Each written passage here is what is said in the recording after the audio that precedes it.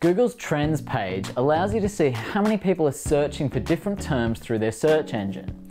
If you take a look at how many people are looking for gym memberships, you get a graph that looks like this. Now you can probably guess what the spikes are as you go along this graph. Every year on January 1st, there's a big spike in the number of people looking for gym memberships. There are twice as many people looking for memberships in January than there are in April. But as we know, not all of these people fulfill their intentions to start a new exercise plan. Lots of people start the year with a goal, but we know so many can't keep it up. Some people think the problem is a lack of motivation. They think that if people had stronger reasons for exercise, they'd get moving more easily. The problem is that these intentions for exercise aren't a great predictor of people's behavior. One study found that 55% of people with good intentions didn't translate that intention into action within 6 months. People said they were going to exercise, but more than half of them did nothing about it. Intentions are necessary, but they're not sufficient for physical activity. This means you need them, but they're not enough.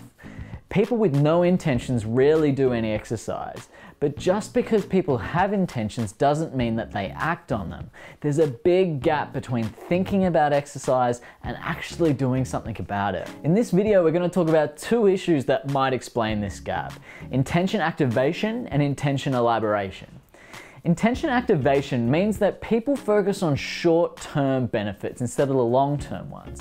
For example, imagine someone's weighing up TV versus exercise. In the short term, TV seems easy and relaxing, and exercise might seem kind of hard and sweaty and stressful. You and I know that it reduces stress in the long term and improves health, but the short-term benefits of TV can be more attractive. To use the jargon of intention activation, the client's context, like easy access to Netflix, activates their intention to that behavior. A different context, like a persistent friend suggesting you keep coming for a walk, might activate an intention instead for exercise. The other process we'll talk about today is intention elaboration. Intention elaboration describes the fact that it takes many steps to finish most goals. The intention needs to be elaborated for success. For some people, it's not as simple as go to the gym. For beginners, it might involve buying exercise gear, finding a gym, signing up, getting a health assessment, getting a fitness program, learning the program, and then finally making a habit of going to the gym. Some people don't follow through with intentions because they haven't elaborated on the steps in the middle, so they get stuck really quickly. So intentions may not translate into behavior for a few reasons. Maybe they weren't detailed enough, and maybe other things got in the way. So what can we do about these problems? Some people suggest that action plans, or so-called implementation intentions, can help people activate and elaborate their intentions. There are a few main types of implementation intentions. They can be what's called if-then plans that help people plan what to do in response to a specific trigger, or so-called situational context. A situational context is something in the environment that reminds you to act. So an example of this plan might be, if I'm having lunch, take it outside and go for a walk at the same time instead of sitting in front of the TV. The situational context is having lunch and the behavior is going for a walk outside. But implementation intentions can also be like a when, where, how action plan that try to elaborate on the intention. For example, I could say, on Saturday morning, walk from home to the cafe instead of driving. In that plan, I've identified when, where, and how I'm going to exercise. So action plans can be kind of like scheduling, as we've talked about just a moment ago, or they can be plans that are specifically designed to address barriers. Say nighttime TV is a particularly tempting distraction. You could say, if watching TV, do my abdominal workout during the ad breaks. Or each night before watching TV, go for a walk with one of my family members. So there's lots of ways of setting action plans, but which ones work the best? Before we answer that question, we need to know whether they work at all. This video is based on a meta-analysis of 24 randomized controlled trials and quasi-experimental studies. The review generally compared implementation intentions to an active control condition rather than a no treatment control.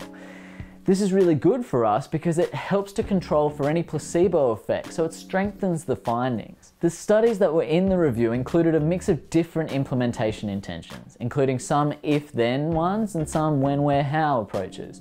Some of them addressed barriers and some of them were just making plans. Overall, the authors found a small to medium pooled effect on exercise following these implementation intentions. The effect size was 0.31. This means these approaches do seem to help people translate intentions into behaviour. The effect size at follow-up was still significant at 0.24, and so this means implementation intentions keep working even after the experiment's over. The action plans still have an effect after a long period of time. I know I keep swapping between the terminology implementation intentions and action plans, and that's because there didn't appear to be a difference between the different methods of setting plans. There was no significant difference between if-then plans and those that elaborated via when, where, and how people were going to exercise. Having said that, there was only a couple of studies that used if-then implementation intentions, so future research may find differences between these interventions. Similarly, the effect sizes were bigger for clinical populations and students than they were for the general population.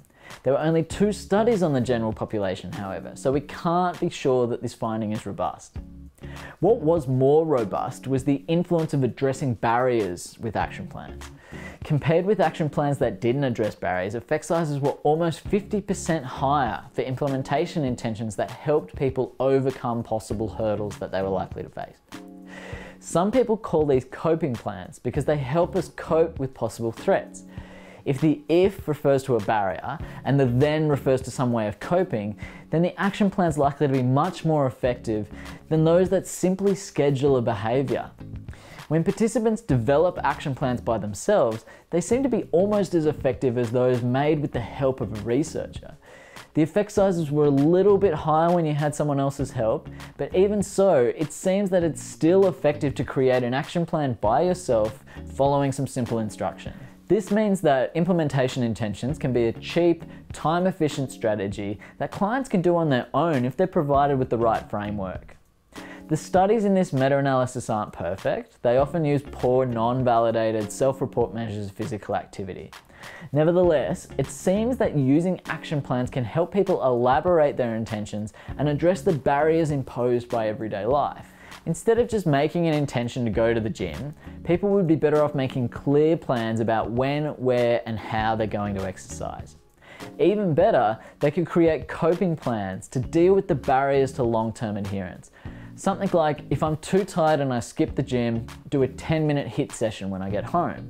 This would help us overcome the barrier of fatigue that influences a lot of people. So instead of setting a New Year's resolution, perhaps people should start setting New Year's implementation intentions.